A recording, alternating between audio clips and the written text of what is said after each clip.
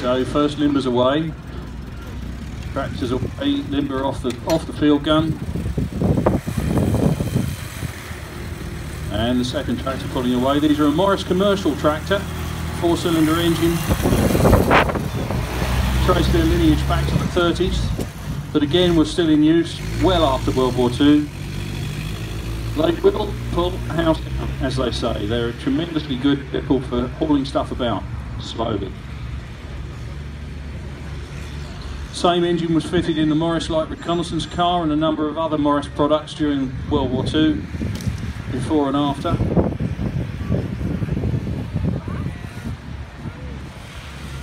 And there were of course other manufacturers that made 25-pounder tractors, all of which looked much the same. There were Ford, Chevrolet, Guy, various other truck makers who made very similar things. So the ammunition limber's being placed. They're the trailer that goes in the middle of the rig, and that carries all the shell cases and ammunition, fuses, etc, etc. And the gun's set up, ready to fire. So I'm going to hand this microphone over. Who's having the microphone? You'll take the microphone. Okay, you can introduce yourself.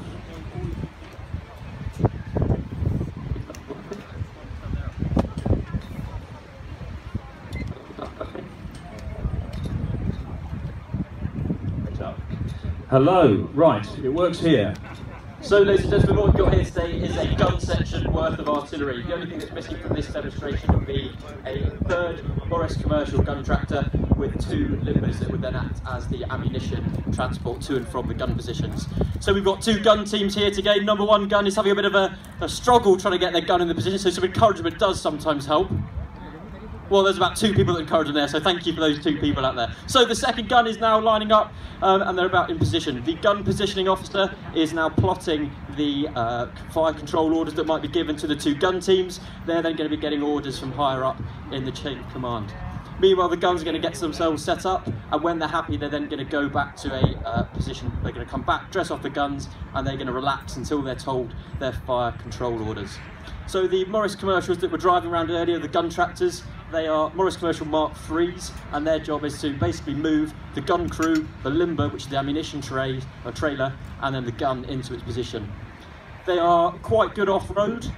They're slightly underpowered and they're quite hot and noisy, so being an artillery gun in the World War II was somewhat hard work. The guns in front of you today, they don't really know the ins and outs of their history, but they both would have been at the right era to be serving in World War II in training or overseas in Europe.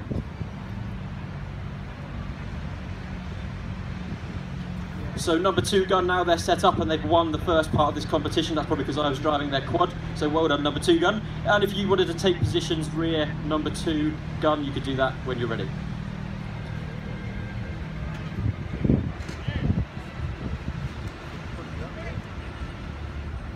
Number 2 gun now, they're set up, they're going to go back to positions rear. They're just going to wait out until the gun position officer has then received orders of what they're about to do. So they're just going to be waiting now, ready to go. We've got 7 rounds to be fired today, ladies and gentlemen. There will be some loud noises throughout the display. If you've got pets or anything else, keep them out of the way. And you shouldn't need to put anything in your ears. And it should be quite a good display. So ladies and gents, now then, the 2 guns, they're in position, they're ready to go. The gun position is then, or officer is going to give his orders to the 2 gun crews.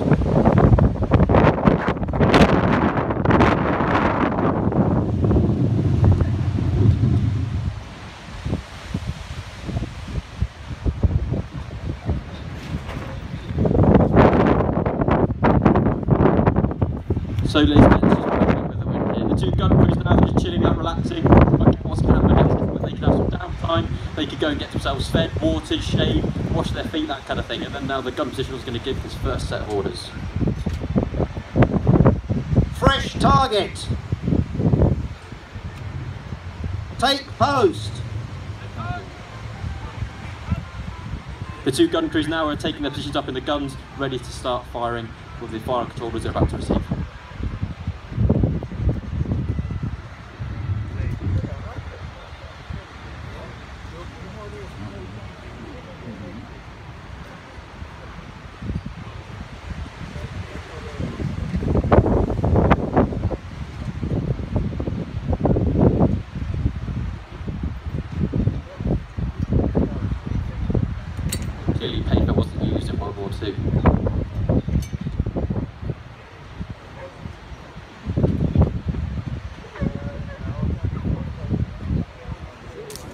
HE 117, charge 3. The orders have been given then to load an or to prepare an HE round using 117 charge 3. The gunners will then change the dial sight onto charge 3. There's 4 different types of charge: charge 1, charge 2, charge 3, and super. That will then change how far the projectile will be thrown. So if you want to go up to 7.5 miles, you use a super charge, or if you're going for a short shot, then you'd use charge 1. Number 1, load. The gun on the right hand side, which is number 1 gun, is now going to command his team to load the gun. You get the projectile out of the case, it's handed to the loader shows number 1, correct is given, and then the round is put into the chamber. Once it's in, the breech is closed, and now that gun is ready to fire. Bearing 122 degrees. Fire by order. Elevation 25 degrees. The gun information is now going to both guns, so both guns are now going to lay onto the same information so that when the whole section is told to fire, as they've been told to fire by order, both rounds should hit exactly the same point using the laying methods from World War II.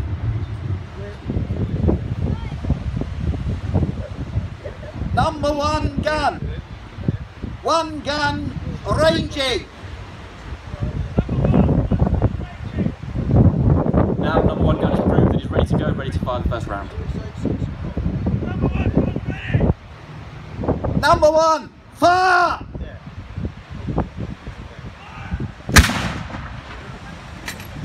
So the first gun fired, the breech was opened, the empty case ejected.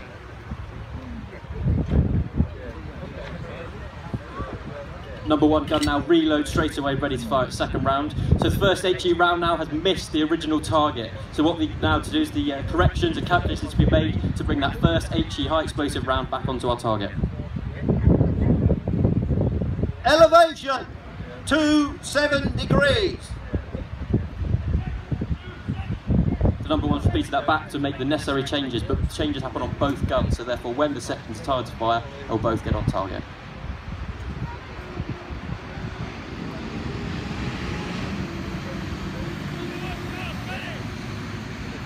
Number 1, fire!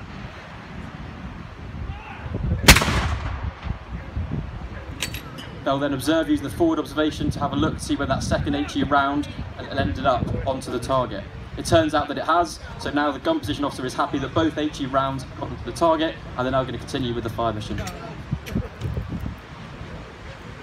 Load! Number 1 gun's already loaded by accident, so they'll get a black mark against their name. Number 2 gun is now preparing rounds. And they fired accidentally. What's going on with number 1 gun? You should not have fired yet. That was a load. Number 2 gun is now loading the second gun. Back over to the gun position officer.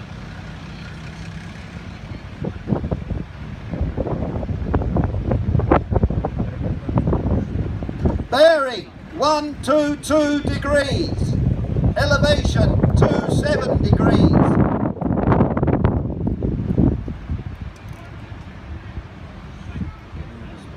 Now the number 1, number 2 gun should acknowledge and return that back to the gun position officer,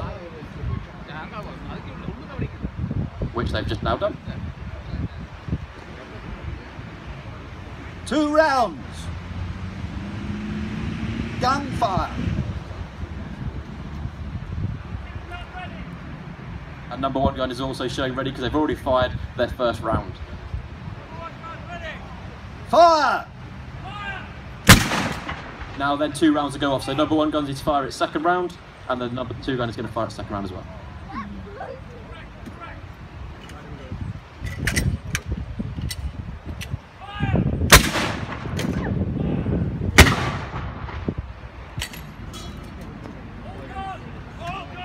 So now the number 1's are reporting back to all of the rounds of the HE have now gone to the target, and they're now ready waiting further orders. Detachment rear. So the enemy target has now been blown up using high explosive rounds. The infantry will be now thinking about their HE and prepared to move in on that enemy position. Meanwhile, the artillery are now waiting out for their further orders, but because they're not doing anything now, they dress back from the guns. As the infantry would advance on the HE, on the enemy position, they would then need smoke to screen their position. So that's what's going to happen next. We're going to start fire some smoke into that enemy position. fresh target.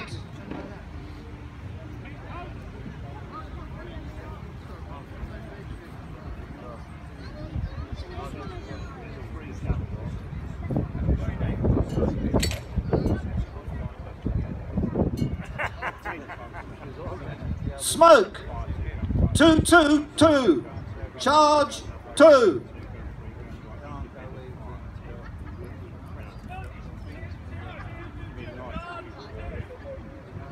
The route now has changed from HE to smoke. Bearing 122 degrees. Fire by order. Elevation 32 degrees.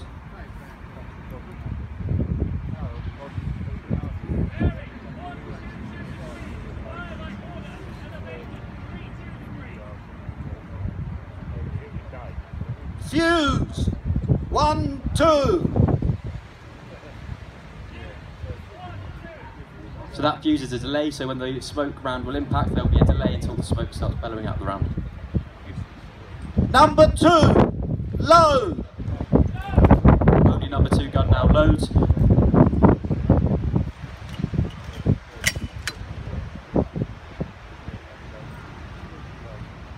Number 2, 1 gun, ranging.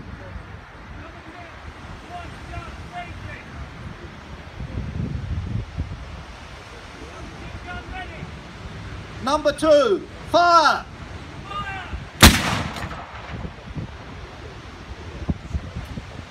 Again, the same thing now, we need to correct the smoke rounds onto the target. Fuse 1, 2. Number 2, load.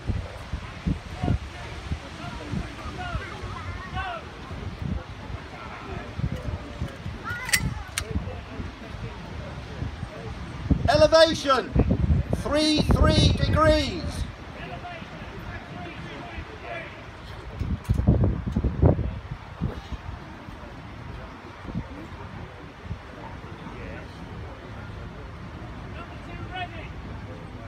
Number 2, fire!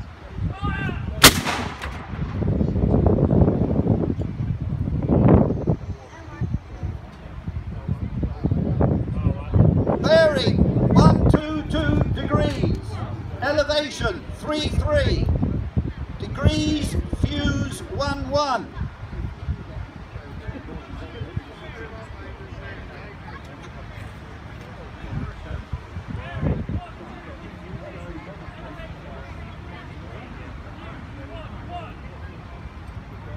Load. 2 rounds gunfire, followed by 1 round gunfire. Troop right, 10 seconds.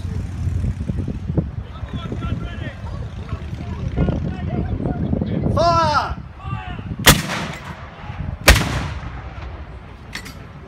The guns now are going to fire the smoke onto target in quick succession, so 2 rounds go off first. As quick as they can, they load up the gun again, and then on the 3rd round will be a 10-second delay from their last shot to ensure that the amount of smoke in the enemy position is measured and is then being an effective cover for the infantry to attack the enemy position.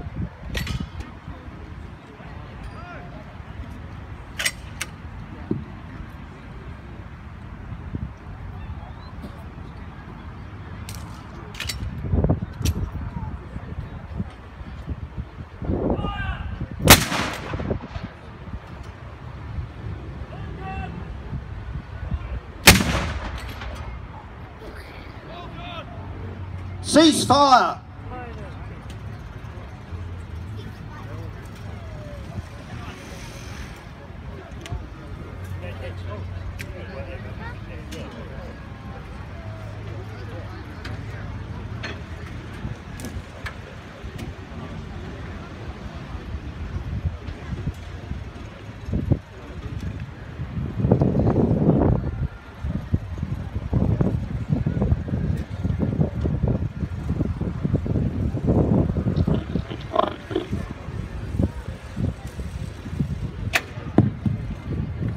And now they must move fairly quickly, because what goes out can come in. Tracers work in both directions, and artillery makes smoke and you can guarantee that the enemy will be looking to see where that battery was parked, where they were firing from. So we can now expect a retaliation from German counter batteries, and they want to move fairly quickly before their guns start getting hit by German HE.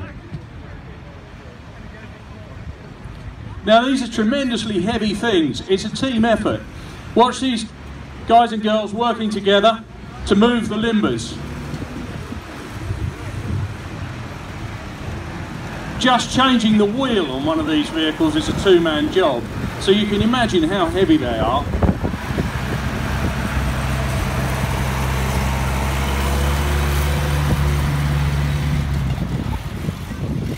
Don't get your fingers caught in the towing eyes.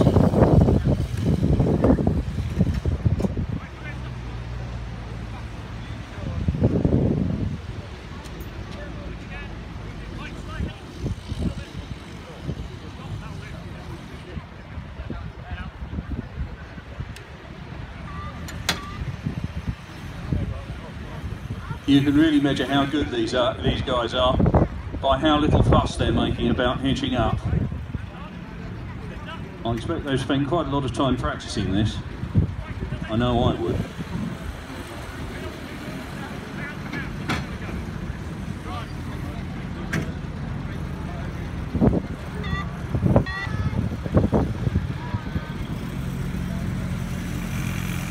Ladies and gentlemen, you just might be interested to know that the gun detachments are under the command of Andy Thomas, and they comprise relations and friends and their boyfriends and girlfriends.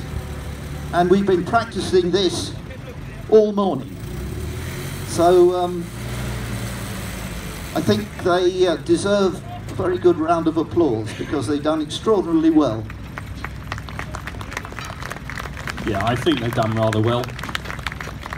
On their behalf, thank you very much.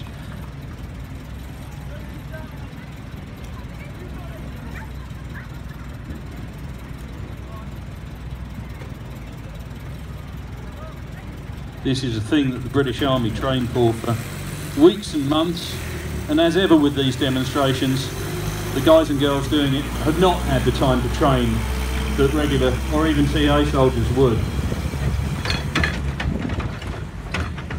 So we have to be impressed by how well they do.